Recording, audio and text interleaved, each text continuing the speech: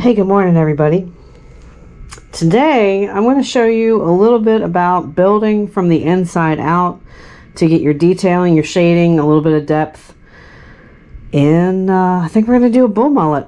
It's time. Let's paint something cool.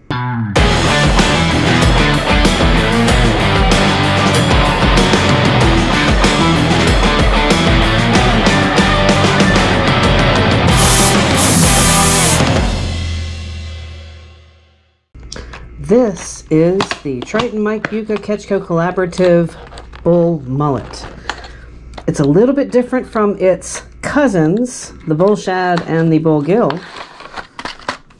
It's a bit longer. It's 5.5 inches versus a 3.75. These are about a half an ounce. The Bull Gills are 3/4 of an ounce. This is 1.5 ounces. They've got saltwater grade hooks, and one of the coolest things about these, they are meant for saltwater inshore. You can fish them freshwater. You could probably leave the hooks on, no problem. They do have a little swivel here, a little split ring on the line tie. You can leave it on, take it off, whatever you choose to do with it. The Bull Shad and Bull Gill do not have the split ring on the line tie.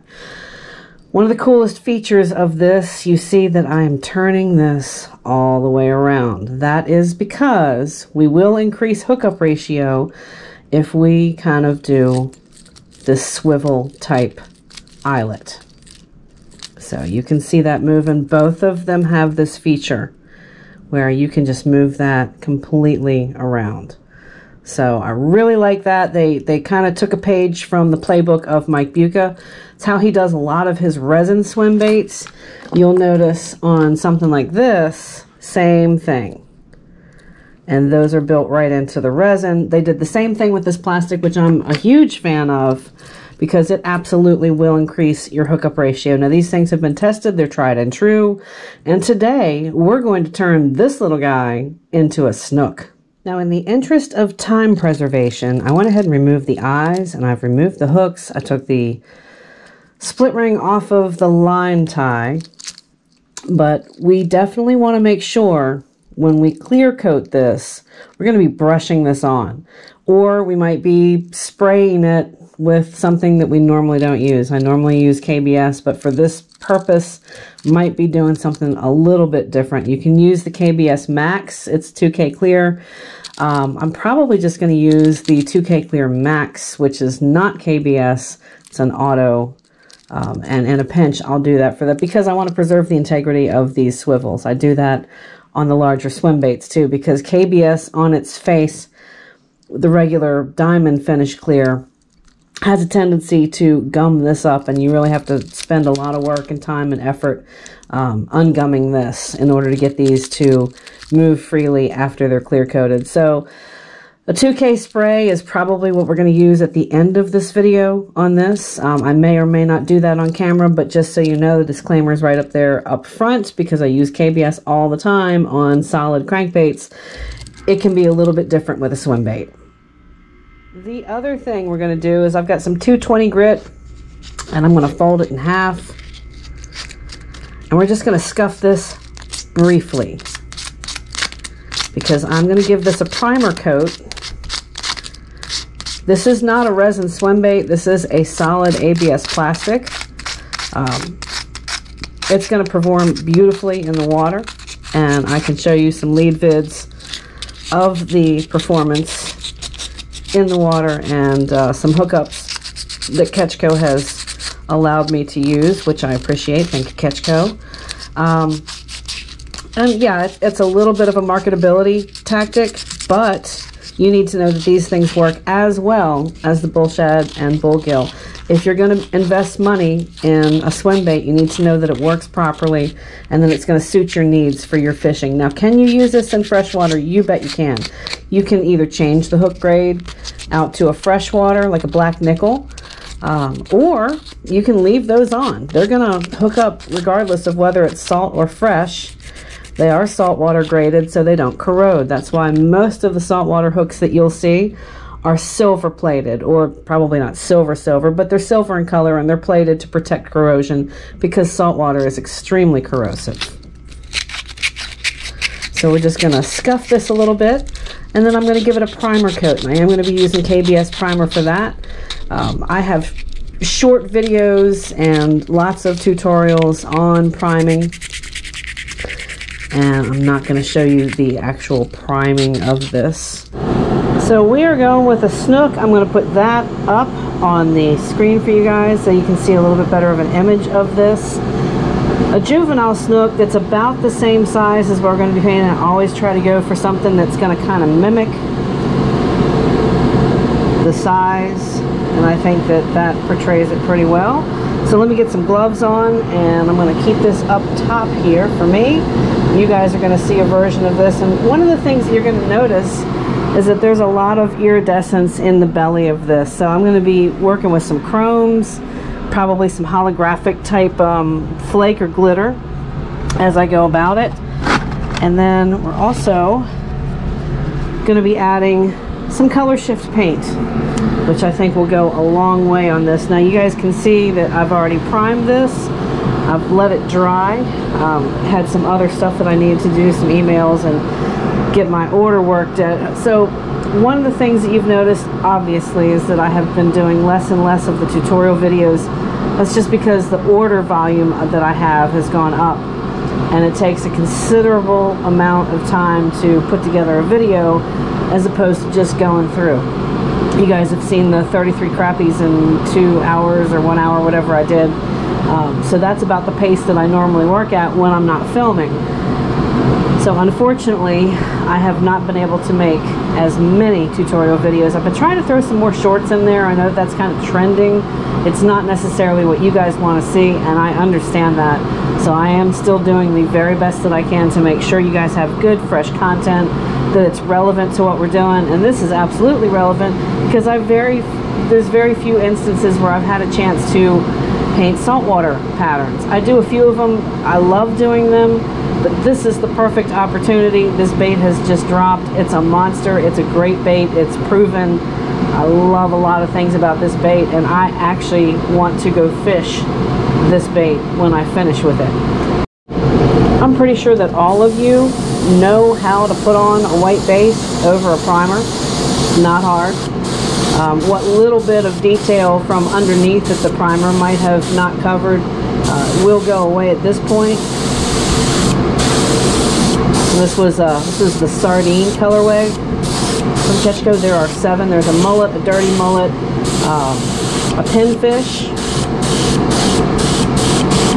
herring, mackerel, all the meat and potatoes forage fish that you would expect to see in inshore and salt. Very good patterns. They put a lot of time into making them accurate. There's a lot of blue tones in salt water, so like your mackerels and herring and all of that type stuff is the same. And then they've got like the dirty mullet's got some yellow tones in it. There's a lot, and the pinfish is like a brownish yellow. So they're pretty much true to what they would look like as a forage fish. I'm going to show you those colorways at the end of this video so that you can see. If you want to just go ahead and get them from shopcarls.com, you can certainly do that. If you guys are looking at your picture of this juvenile Snook up on the screen, you're noticing that there's some shading that's underneath. And one of the things that I always talk about, at least recently, in trying to expand the way I paint and kind of get progressive and better as an artist, is trying to build from the underside out. And I did that recently on I think I did it on an Instagram quick reel on how to build up from the bottom. But this is going to do it more as a shading tool. And you can see that on this perch, on this 10-inch perch dredger that's going to the northeast very soon, I've got that in there as well. And there's some pretty cool stuff that you can do with just black and white that builds depth and shadowing and things like that. And there's 3 ways, at least 3 possible stencils that I would use to do that. I would use just the edge of a scale. I don't think we want to do that because this is a little bit small for this, and this is the smallest stencil that I have. We could do it this way just to put some black dots on there, but I think that they're too close together and it would darken it too much, and it's a little bit randomized. Randomized for this particular Snook is not going to be good because if you notice, most of the scales are almost in a parallel line. So what I think I'm going to do is I'm going to go with this stencil. I think the scales are small enough. There's enough line between them so that I'll be able to build these up, and I think it closely represents the underscaling that you see in this juvenile Snook. So we're going to get some black out, just an opaque black, and you want real low pressure. You don't want to blast anything through your airbrush, so we're going to bring the pressure down to about 15, and we're going to work our way down from just underneath. Now let me take a look at the gill plates. The gill plates are pretty clean. I don't see any scales on them. Some fish have them, some fish don't. Snook doesn't look like it does. So I'm going to be very careful not to get any of this scaling on the gill plate.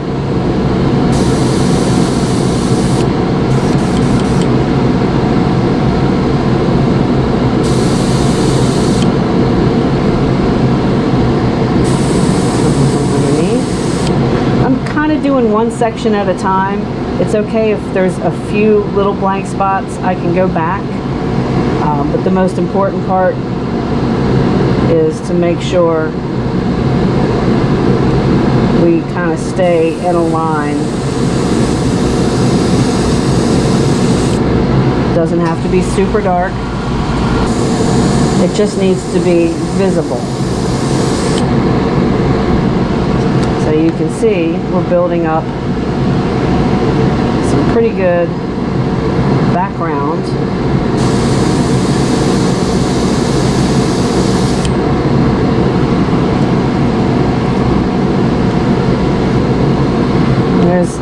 It looks like it's white and brown and silverish, chromish. But when you really go into it and break down the layers, you see it's a little bit more. So all I'm doing is kind of following up here. I am going to place the scales on the forehead, real light, doesn't have to be dark.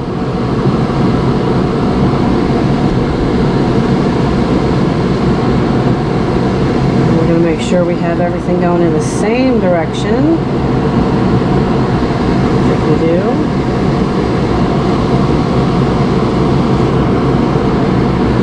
Flip it, get this out of the way,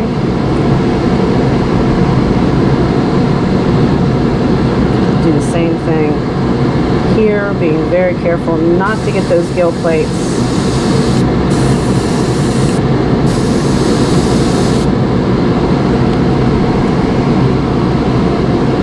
I'm just kind of wrapping this Anarchy model stencil around.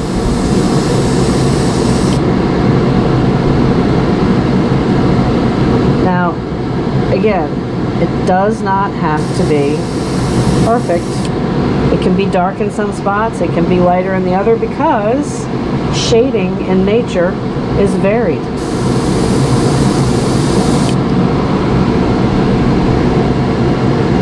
I think that's probably pretty good. I will, some people do the tails of these, some people don't. I always like to try and be consistent in my work, so I am going to add just a little bit of scaling to the back of this, just for consistency. And that way, when I add in the paint, it kind of goes with the rest of the scheme. We're pretty much done. Could maybe come back over this and be a little bit darker, but you got to be careful. You don't want a double line. I'd almost rather have a faint impression than a double impression. So yeah, I might maybe just in one little area be a little bit darker, but that's it. But before we get the black out of the cup, I am going to shade the underside of these eyes just a little bit. You can reuse the eyes if you can get them off without ripping them or pulling the holographic film off of the back of the eye. You can reuse them if you don't have anything else that's in the same size. If you do, then my suggestion would be to match the hatch. The Snook, at least at what I'm looking at, has got a little bit darker of an eye than just a silver. And I just killed that pattern. Come on. Nope. There we go. It's not gonna, there we go. So when I get close up on this, it almost looks like a brown in there in the eye. It's a lot darker, and then you've got that silvery white around the pupil. So I'm going to try and see if I have anything that matches it. If not, I'm just going to put the eyes that came with it back in. As we come back over this, I've got white back in the cup, and we're just going to fade this into the background a little bit. Not completely. This is an opaque white. It's not transparent. Transparent would probably work, but if we go real light across this, we should be okay. I don't want to cover it. I just want to drop it into the background. Some of you might be asking what's with the paint on the tail. It is Mike's traditional hair tail, so you'll be able to pull this out when the paint dries, or if you wanted a different color tail, it'll stay on it. This stuff, even if the paint is painted onto the tail, will eventually come up when it hits the water. So nothing to worry yourself, doesn't affect swimmability. This is a very stiff hair tail, so you'll be fine. This is some mirror chrome. It says it's the ultimate mirror chrome. It's not, but it's a good mirror chrome for what I'm going to be using. It kind of turns into silver. It's very difficult to get an absolute chrome when you apply clear coat to anything, at least anything that is resin or plastic. Automotive chrome behaves differently on metal than it does anywhere else, and it goes better over black than it does white. But we really don't need for it to be chrome here.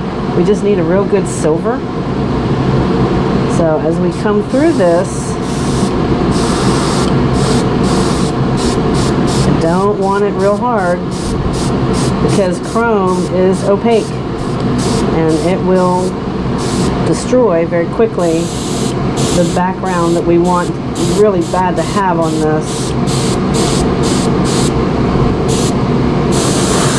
I want it heavier in the gill plates than I do in the body. I really don't need a whole lot more after this because I'm going to move the silver.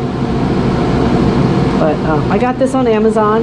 You guys can get it on Amazon too. I can leave you a link if you want to check it out and use it. Not super expensive, but it's not cheap either. I want to say it's like 10 bucks for something this size, roughly. I'll have to go back and look at what I paid for it. So I can still see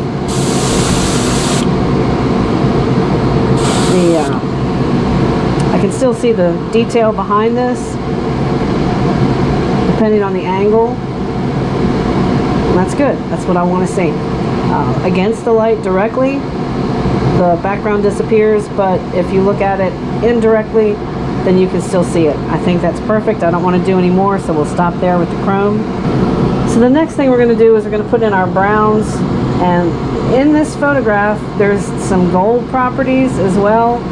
It almost looks like the saturation's been burned out of whoever took this photograph. So I wouldn't read the coloration as gospel, but it's kind of an indicator of where we can go with the pattern.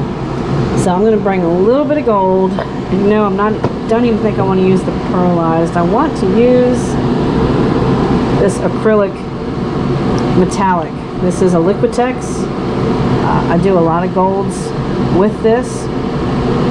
One note to you guys is the more things that you use that are not water-based, the more layers of clear coat you need, and I would add an amendment to that to say you might even want to kind of move around and try different things like acrylic lacquers, automotive lacquers, things that are more purposed towards the automotive industry, like Tamco. There's a lot of stuff out there when you start to play with different types of inks.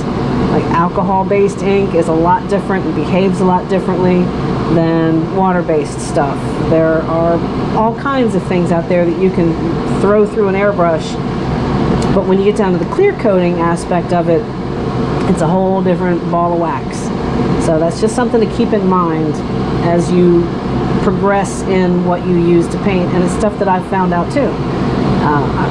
Trial and error and fail and succeed. So we all learn by making mistakes. At least a lot of us do. For the little bit of gold that I see in the gill plates around the cheeks, I think I'm going to add them in with this R-Tools stencil. I'm going to try and be specific about where I place it, try and match it up with where you would find it in this picture.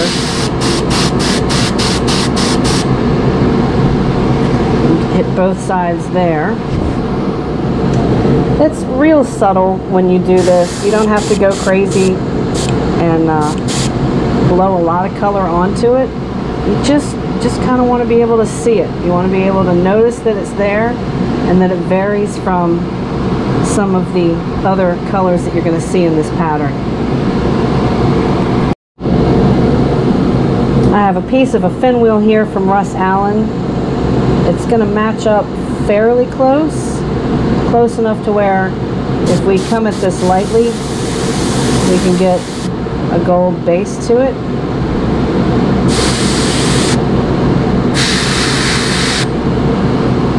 I think that should be alright.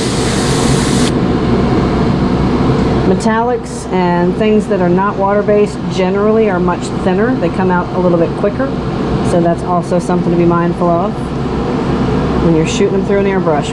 Be mindful of your pressure and be mindful of the thickness of whatever it is that you're using. A lot of people have a tendency to thin their paints. I try at all costs not to do that, but some things like this start out pretty thin to begin with.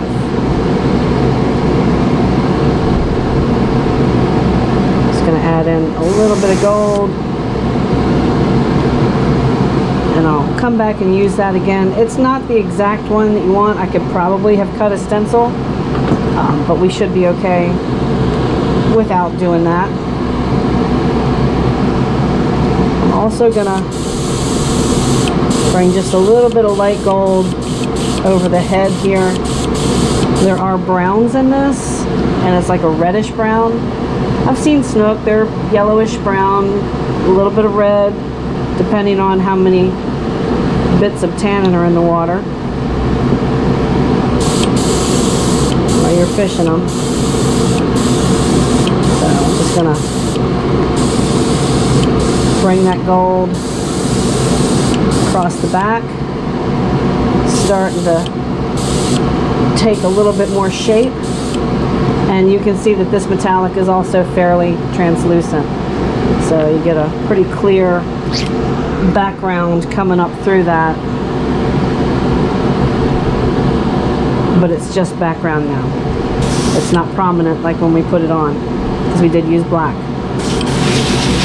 Black is absolute, and it's always very dark when you put it on, no matter what your pressure is.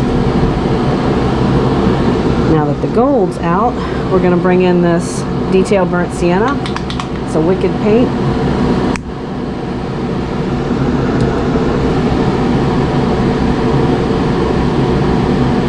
And again, don't need a whole lot.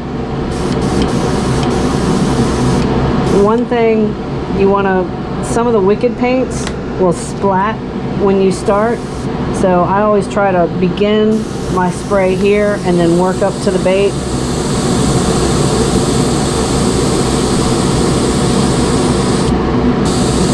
Get the nose.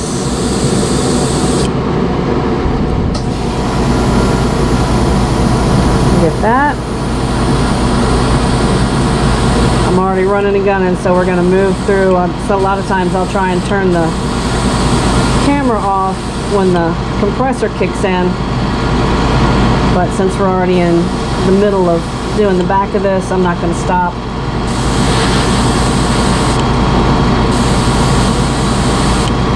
I've got some Wicked Detail Black Magenta that we're going to, as we go further on the back, we're just going to cover that. Don't know that I'm going to do a true black on the back of this, although I may. I know they get real dark towards the very top, but I think we can kind of see this as a good outline. I might change my mind. It's been known to happen as I go through a pattern.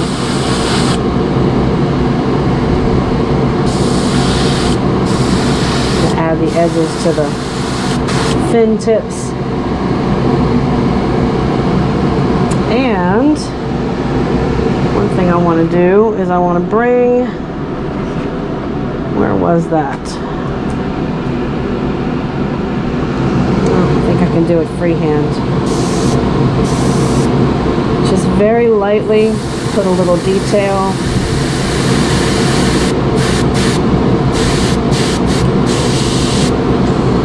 And then add in just to the back of this.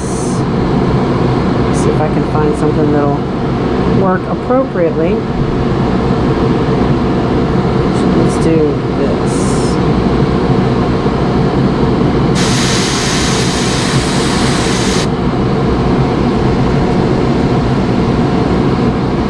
Same thing on the other side. A little dark there. And we'll add a little bit to darken that. Now one thing, if you get paint where you don't want paint and the paint's still wet, grab a Q-tip. Lifesavers. Add just a little bit of reducer and just kind of roll that Q-tip out. Before I put on the iridescents, take regular black. If you have a steady hand, do it this way. If you don't have a steady hand, lay down the bait after the paint's dry. But I'm going to add just a little bit of detail to the underside of this, just to show where that fin is jointed.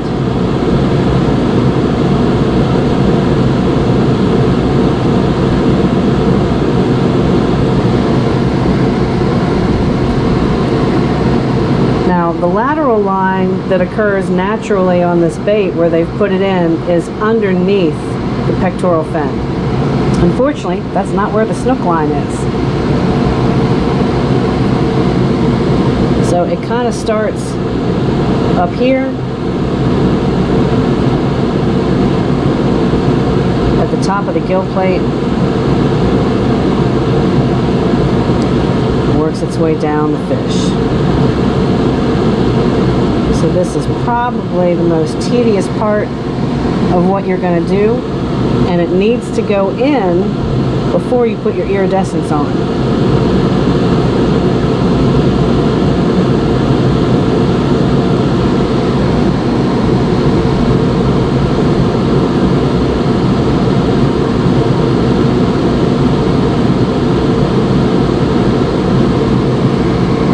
Now you have that very clear, and you can see in the top there's a little break in the top of this, at least in the photograph.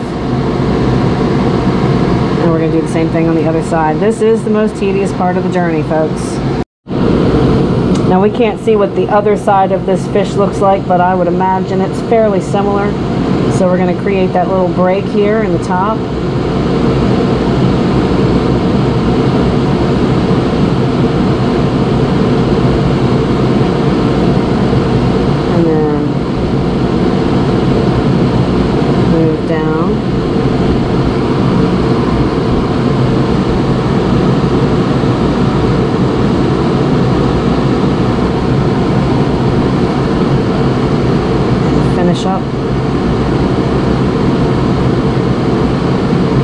If you notice, the tail in the picture is a reddish brown. We are going to go true to form and do both sides of the tail in that reddish brown. Yes, this will eventually fade away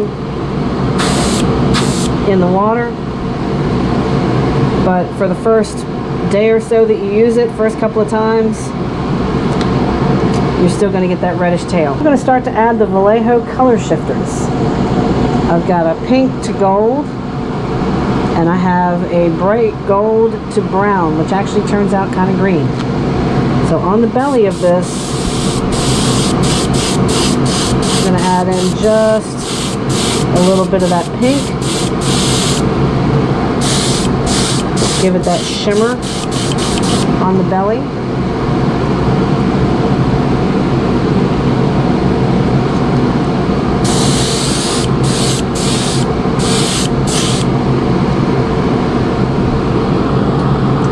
And we're going to add in some of this gold brown. We're going to bring that a little bit closer up towards the lateral line. Now I think on the camera you're going to be able to see the green a little easier.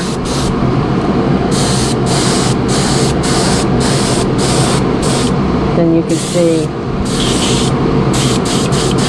the pink. I hope you guys can see that. And then for the very back, remember I said I might change my mind. I do want just some genuine black. Very thin.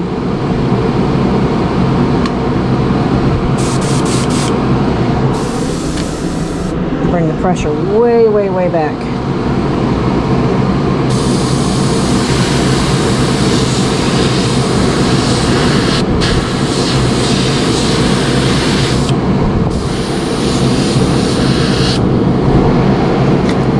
We're also going to add just a little bit at the tail,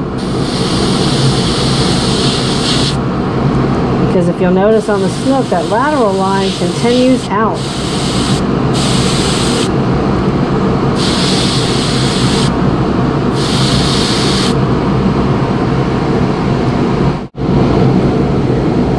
Just to give a quick recap of what we've done today, we started out with a little scuff on this sardine pattern from the bull mullet, brand new release from Mike Bucca and Ketchco.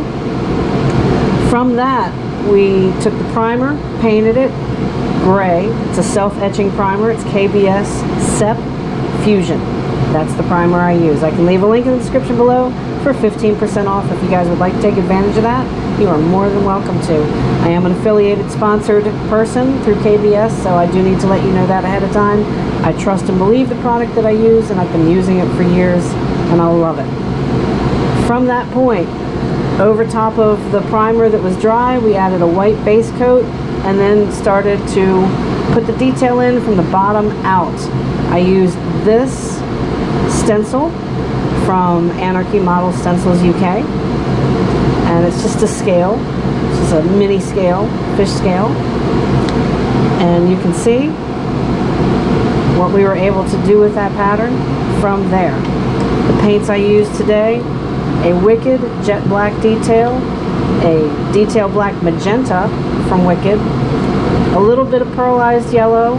We used some gold from Liquitex, Wicked detail burnt sienna,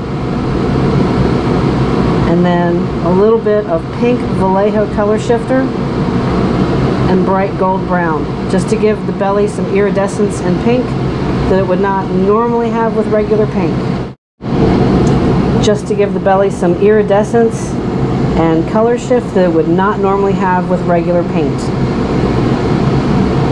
So if you guys can see that in the camera, I have a good bit of top lighting. I'm hoping that you guys can see some of the iridescence in there. Definitely the greens I think are coming through, but the pink on the belly is pretty prominent well. I believe that the greens are coming through on camera for you guys pretty well, but the pinks are very prominent on the belly. You would be able to see that up close and personal if you were fishing this or standing here where I'm standing right now. There's definitely a lot of pink in the belly. So that's what we did. You can, if you are very proficient with an airbrush like Chris Grout is, you can take the tip off and get a line and get very thin on your lines.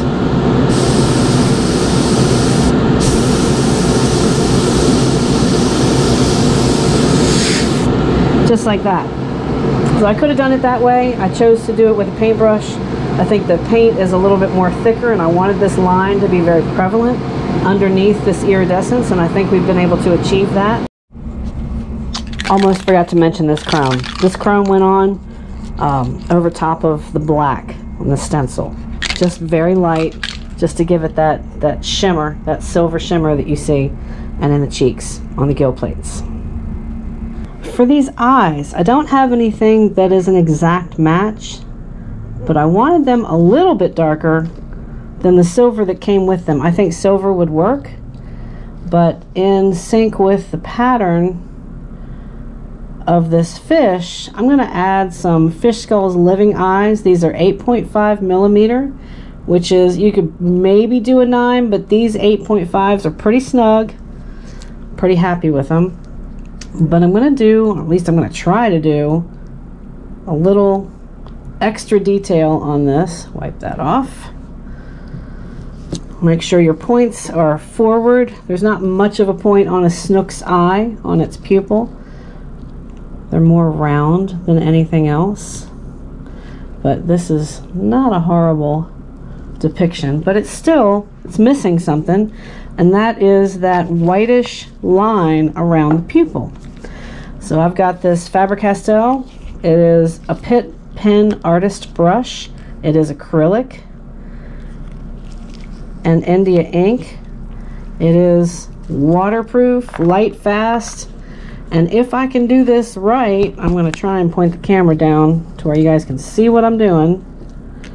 If I can pull this off, it might look cool, or it might look like doo-doo, and I'm going to have to put new eyes on. We're going to find out here.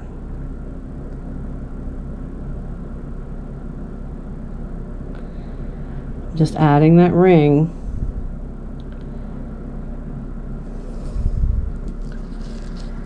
Around the pupil, and I think that looks okay. The big question is, how is it going to look when I clear coat it? Is it going to smudge? Is it going to come out? I've never tried to do this before, but then again, I've never tried to do a snook pattern before. So I'm just going to do the same thing on the other eye. Hope you guys can see this. I don't even know if I'm in frame. I guess I should look. Yeah, I'm in frame.